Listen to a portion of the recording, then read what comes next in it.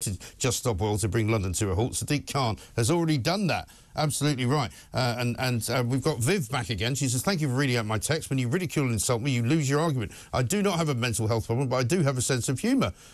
Actually, yeah, I wasn't suggesting that you did. It wasn't me that said that. By the way, she says, the small incident of a giant asteroid wiped out the dinosaurs. Yeah, but they did go extinct, didn't they? They did become extinct, so they didn't do themselves any favours by not eating any meat. And also, of course, there was the small situation with the Tyrannosaurus Rex, which I'm pretty sure did eat meat.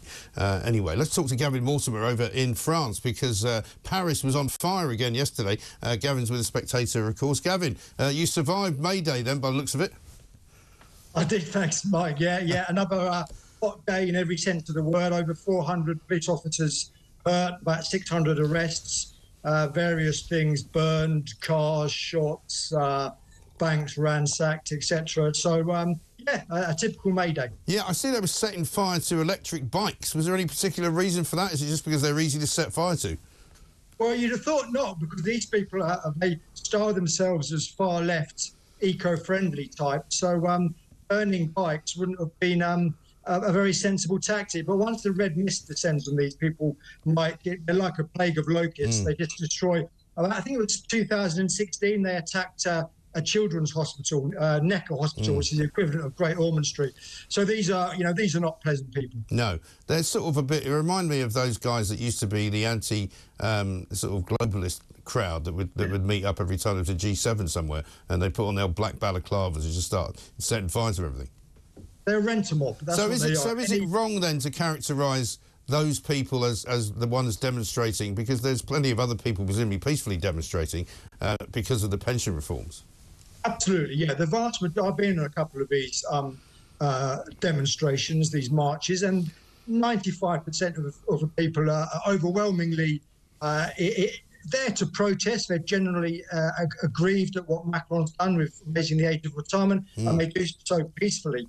You just get this mob. You've always had it, of course, in France, and they're very much, Mike, they have this tradition. They're proud of the revolution, and they think that they're carrying this on. And the 19th century, there were various revolutions, 1848, 1871, and so they think that this is the latest manifestation of that. And they think that sort of theirs is the virtuous cause, and that's what gives them the license to attack the police and to destroy so much. Yeah, but it's not actually getting them anywhere, is it? Because I think Macron's just going ahead with his plan anyway, isn't he? He is, yeah, and this is going to be the interest. We're entering into a very interesting phase now, Mike, because the reform has been passed. It's the Constitutional Court has okayed it, and there's a split within the 8 major unions. So the more moderate ones recognise, OK, the bill's going through, there's nothing we can do.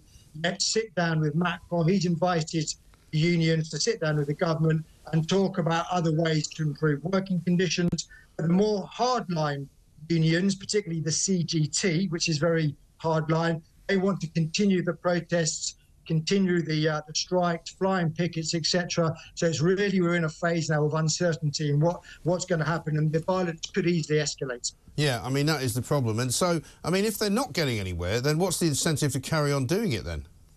Oh, it's just a day out. for the French who are bored and with nothing better to do. Absolutely, it is, yeah.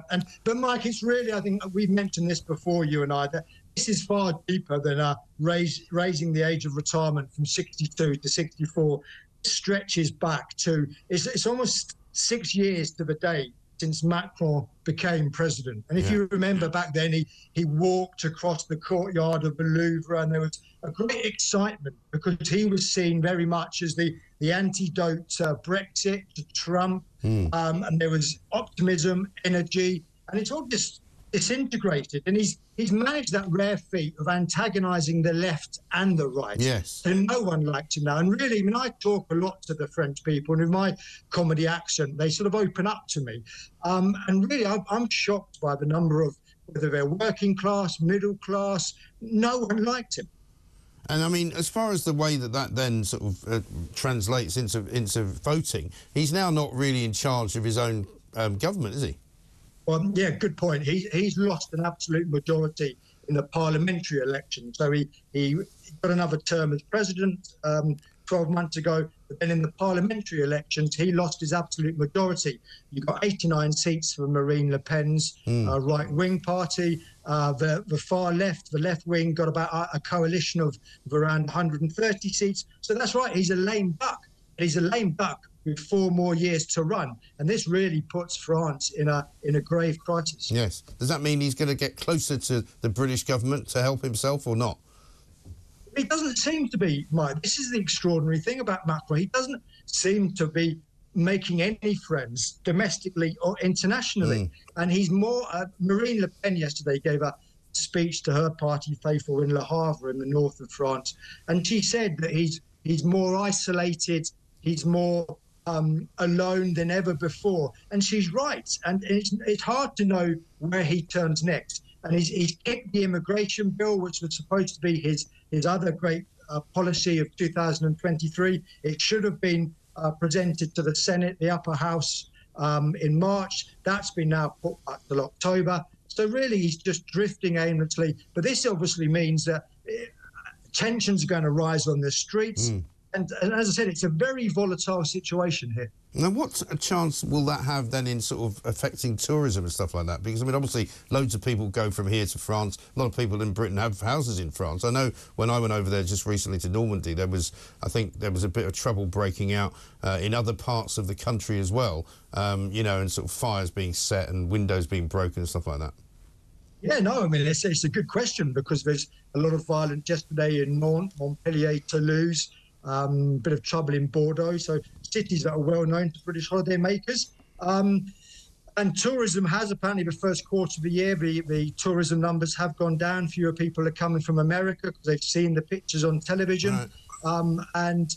As I said earlier, I think we could see more and more strikes now by the airport workers, the railways. So that could have an impact on tourism. And of course, that's what they want. They want about 2 months ago, the hard line union said, we want to bring France to its knees economically. And so are they going to carry through with that threat? We'll see in the coming weeks. But the sum of the tourism industry is obviously quite a big target for them. Yeah, absolutely right.